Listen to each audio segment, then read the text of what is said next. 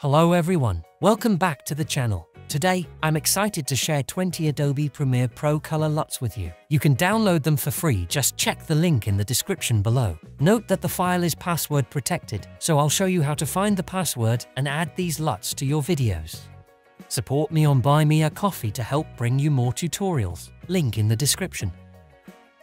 First, extract the file you downloaded. During extraction, it will ask for a password. The password will appear somewhere in this video, so make sure to watch until the end to find it easily. Once extracted, open Premiere Pro.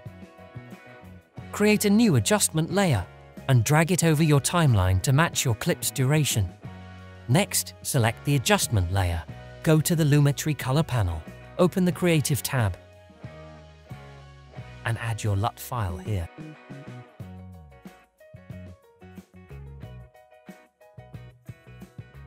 You can adjust the color intensity as needed.